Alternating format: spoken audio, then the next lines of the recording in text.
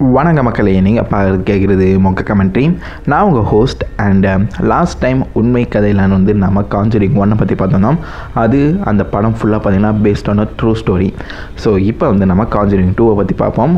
அதுவும் based on a true story தான். So நம்ம ஜேம்ஸ் வானே முன்னாடி வந்து சொல்லியிருக்காரு, இது வந்துட்டு எடுக்கிறதுக்கே கொஞ்சம் பயமாக தான் இருந்துச்சுன்னு. ஸோ அந்த ட்ரூ ஸ்டோரி என்ன, அதை பற்றின ஃபுல் விஷயங்கள் இப்போ நம்ம பார்த்துருவோம். ஸோ ஸ்டார்டிங் இது நடந்த இடம் என்ஃபீல்டு. ஸோ இது வந்துட்டு என்ஃபீல்டு ஹாண்டிங் அப்படின்னு சொல்லுவாங்க. என்ஃபீல்டில் நடந்த ஒரு பயங்கரமான ஒரு நாடகம் அப்படின்னு கூட நிறைய பேர் மென்ஷன் பண்ணியிருக்காங்க. ஸோ நிறைய பேர் நாடகம் சொல்கிறதுக்கான காரணம் என்னென்னு உங்களுக்கு போக போக புரியும். ஸோ இந்த மாதிரி என்ஃபீல்டு நகரத்தில் இருக்க ஒரு வீட்டுக்கு நம்ம பெக்கி ஹாட்சன் அவங்க வந்து பார்த்திங்கன்னா அவங்களோட 4 பிள்ளைங்களை கூட வந்து குறியிடுறாங்க. அவங்களோட அப்பா வந்து இறந்துட்டார். ஸோ அவங்களுக்கு இருக்க 4 பிள்ளைங்களோட பேர் என்னென்னு பார்த்தீங்கன்னா Janet, Margaret, Billy and Johnny. So இவங்க 4 பேரோட குடியேறும்போது அவங்க வாழ்க்கை வந்து நல்லா தான் போயிட்டு இருந்துச்சு, அமைதியாக தான் போயிட்டு இருந்துச்சு. ஒரு கட்டத்தில் இந்த மாதிரி அவங்க வீட்டில் மேலேருந்து என்னமோ தட்டுற மாதிரியும் அவங்க வால் வந்து அதாவது சுவத்துக்கு பின்னாடி இருந்து யாரோ அப்படியே கொஞ்சம் கொஞ்சமாக தட்டி இந்த பக்கத்தில் அந்த பக்கம் போகிறாங்களாம், அந்த பக்கத்துலேருந்து இந்த பக்கம் வரும்போது சவுண்ட் வந்துச்சான். ஸோ இதை கேட்கும்போது நார்மல் ஹியூமன் பீயிங் என்ன பண்ணுவாங்க, உடனே வந்து போலீஸ்கிட்ட கூப்பிடுவாங்க. ஸோ அதுக்கு முன்னாடி அவங்களோட பசங்க அவங்கள வந்து இந்த மாதிரி கேட்குறாங்க, இந்த மாதிரி நீங்கள் இந்த மாதிரி தட்டி விளையாடுறீங்களா, நைட் வந்து தூங்க மாட்டிங்களா, அந்த மாதிரி சொல்லி கேள்வி கேட்குறாங்க. உடனே அவங்க வந்து ஒரு மாதிரி கொலை நடுங்கி நிற்கிறாங்கன்னா, எங்களுக்கும் அதெல்லாம் கேட்குது. எங்கள் பையன் 2 பசங்க இருக்காங்க பார்த்தீங்களா, ஜானி அண்ட் பில்லி, அவங்க படுத்துருந்த அந்த கட்டில் வந்து கடன்னு ஆடி இருக்குது. நாங்கள் இவங்ககிட்ட சொல்லலான்னு வந்தோம். அப்படி பேசிகிட்டு இருக்கும்போதே டக்குன்னு பக்கத்தில் இருக்க ஒரு ட்ராயர், அந்த செஸ் ட்ராயர் வந்து அப்படியே போய் அவங்க கதை வந்து சாத்திச்சான். நம்ம பெகி அவங்களோட அம்மா வந்து அதை தடுக்க பார்த்துருக்காங்க. அது வந்து அவங்களையும் மீறி போய் அந்த கதை வந்து சாத்தியிருக்கேன். ஸோ இதில் வந்து அவங்க வந்து ரொம்பவே நடுங்கி போயிட்டாங்க. ஸோ உடனே அவங்க பயந்து போய் இந்த மாதிரி போலீஸை கூப்பிட்றாங்க. ஸோ போலீஸை கூப்பிட்றதுக்கு முன்னாடி ஒரு சின்ன ஹெல்ப்புக்கு பக்கத்தில் இருக்க வீட்டுக்காரங்க அவங்க வந்து இந்த மாதிரி ஹெல்ப்புக்கு கூப்பிட்றாங்க. ஸோ அவங்க வந்து இந்த மாதிரி நிற்கும் போது பார்த்திங்கன்னா அதே மாதிரி கதவு சட்டம் மேலேருந்து கீழே வரலாம், கீழேருந்து மேலே போகலாம். ஸோ உடனே அவங்க பக்கத்தில் இருக்க அந்த வீட்டுக்காரங்க வந்து ரொம்பவே பயந்து போய் அங்கேயே தான் நிற்கிறாங்க. ஸோ இந்த வந்து 2 போலீஸ் வராங்க, ஒரு ஆம்பளை போலீஸ், ஒரு பொம்பளை போலீஸ்.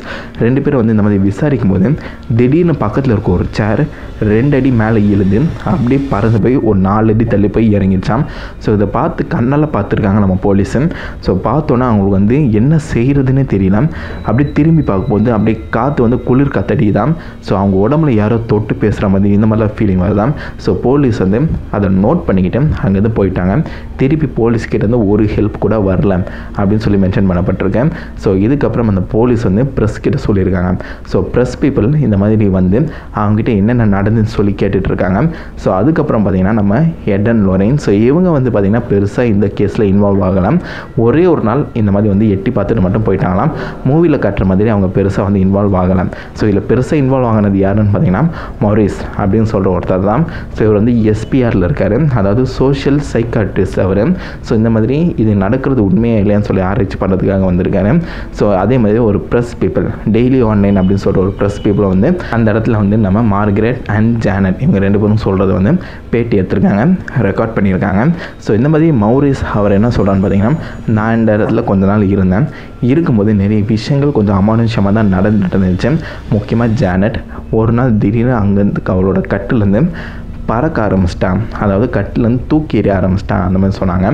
ஸோ இதை வந்து அங்கே இருக்க ஒரு ப்ரெஸ் பீப்புளும் வந்து ஃபோட்டோ எடுத்துருக்கதாக வந்து மென்ஷன் பண்ணியிருக்காங்க.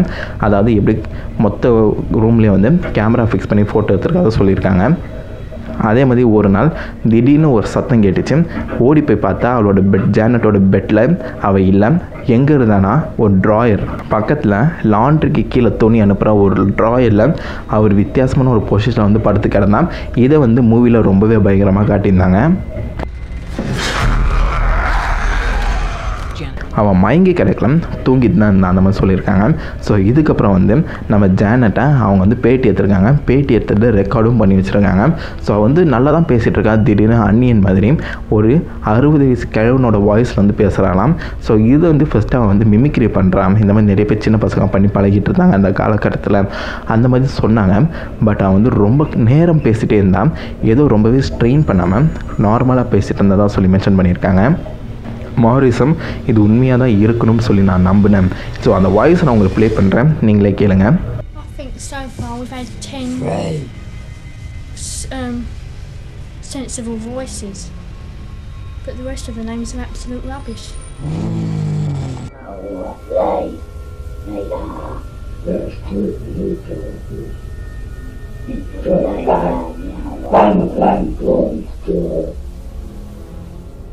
ஸோ இவன் வந்து பெருசாக எதுவுமே ஒரு இது இல்லாமல் நார்மலாக பேசிட்டு இருந்தான். இப்படி பேசிகிட்டே இருந்தால் கண்டிப்பாக நார்மல் பீப்புளுக்கெல்லாம் தொண்டை தண்ணி கிழிஞ்சிருக்கும், அதுவும் இந்த வயசில்.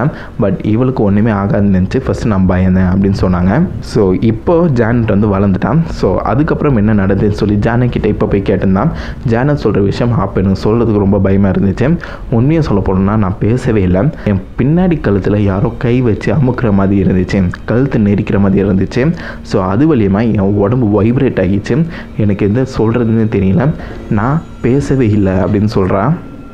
ஸோ இதை கேட்குற இப்போ இருக்கவங்க நிறைய பேர் கண்டிப்பாக அதை வந்து யாரோ ஒருத்தங்க வழியாக அது ஒரு விஷயத்தை கன்வே பண்ணியிருக்கேன் ஸோ அப்படின்னு சொல்லி மென்ஷன் பண்ணியிருக்காங்க. இது எல்லாமே நடந்தது எப்படின்னு பார்த்தீங்கன்னா 1977. அதுக்கப்புறம் அங்கே இருக்க பெகி வந்து பார்த்திங்கன்னா இவங்களால ஒரு ஹெல்ப்பும் கிடைக்க போகிறதுலாம் சொல்லி 1978 ஒரு ப்ரீஸ்ட், அதாவது பேய் ஓட்டுறவரை கூட்டு வந்து ஏதோ சும்மா அந்த வீடு ஃபுல்லாக என்னமோ பண்ணியிருக்காங்க. அதுக்கப்புறம் அது நடக்கிற எல்லா விஷயமும் குறைஞ்சிச்சு தான். பட் அவன் வந்து இந்த மாதிரி அந்த வாய்ஸில் பேசுகிறதாக இருக்கட்டும், அவன் வீட்டில் இந்த சத்தம் கேட்குறதா இருக்கட்டும், எல்லாமே தொடர்ந்து நடந்து தான் இருந்துச்சு. ஸோ யார் இவர், யார் அந்த பொண்ணோட உடம்புக்குள்ளே போனது, அந்த பொண்ணோட உடம்பெல்லாம் அந்த பேசின அந்த 60 வயசு கிழமை யாருன்னு சொல்லி ஆராய்ச்சி பண்ணும்போது அவர் பேர் பெல் வில்கின்ஸ் அப்படின்னு தெரிய வந்துச்சு. அவர் அந்த வீட்டில் ரொம்ப பல வருஷங்களுக்கு முன்னாடி வாழ்ந்த ஒருத்தர்.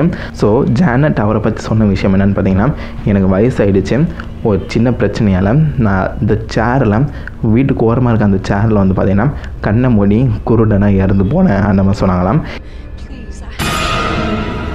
இந்த விஷயம் வேறு யாருக்குமே தெரியாது. பட் எப்படி நம்ம அந்த ஜானட்டுக்கு தெரிஞ்சுன்னு சொல்கிறது ஒரு கேள்விக்குறி தான். இது ஒன்று மட்டும்தான் ஜானட் வந்து இந்த மாதிரி பேய் பிடிச்சிது அந்த மாதிரி சொல்லி வைக்கிறதுக்கான ஒரு வழிமுறை. மற்றபடி வேறு எந்த ஒரு க்ளூவுமே கிடைக்கல. இப்போ ஜானட்டும் மற்ற எல்லோரும் வந்து பார்த்திங்கன்னா நல்லா இருக்காங்க. ஜானி மட்டும் கேன்சரால் இறந்து போயிட்டாரு. அவங்களோட அம்மா வந்து பார்த்திங்கன்னா அவங்க சாகுற வரைக்கும் அவங்களுக்கு அந்த டார்ச்சர் இருந்துகிட்டே இருந்துச்சாம். அவளோட சின்ன பையனான பில்லி என்ன சொல்கிறான்னு கேட்டிங்கன்னா, இந்த மாதிரி அந்த வீட்டில் நான் ஒவ்வொரு நாளும் இருக்கும்போதும் நான் என்ன தான் வந்து ஒரு தைரியமாக இருந்தாலும் என்னை யாரோ கவனிக்கிற மாதிரி இருந்துச்சு. ஸோ நான் திரும்பி பார்த்தா அவங்க இல்லாத மாதிரியும், என்னோடய பெடருக்கு பின்னாடி நின்று அவங்க எப்போதுமே நான் பார்த்துட்டு இருந்த மாதிரியும் இருந்துச்சு. எனக்கு கண்ணாடியை பார்க்கவே பயமாக இருந்துச்சு அந்த மாதிரி சொல்லியிருந்தாராம். இதெல்லாம் கேட்கும் போதே நம்மளுக்கே கொஞ்சம் பயமாக தான் இருக்கு. கண்ணாடியை பார்த்தாலே இனிமேல் பயப்படுவோன்னு நினைக்கிறேன். அது மட்டும் இல்லாமல் இந்த மொத்த கதையும் ஒரு 2% தான் வந்து மூவியில் காமிச்சிருக்காங்க. மீதி எல்லாமே வந்து சித்தரிக்கப்பட்டது தான். ஸோ மூவியில் காமிக்கிற மாதிரி நன் யாருமே வந்து கண்ட்ரோல் பண்ணலை. இதில் ஒரு 2% கதை மட்டும்தான் வந்து நம்ம ஜேம்ஸ் வானத்து உண்மையாக சொல்லியிருக்காரு. ஸோ இது பேஸ்ட் ஆன் ட்ரூ ஸ்டோரியாக இருந்தாலும் பெருசாக எதுவுமே வந்து சொல்லப்படலாம். ஸோ நீங்கள் என்ன நினைக்கிறீங்க? இந்த மாதிரி நடந்தது உண்மையாக? மறக்காம வந்து கீழே கமெண்ட் பண்ணுங்கள். அடுத்தது எதை பற்றி பண்ணணும் அதையும் கீழே சொல்லுங்கள்.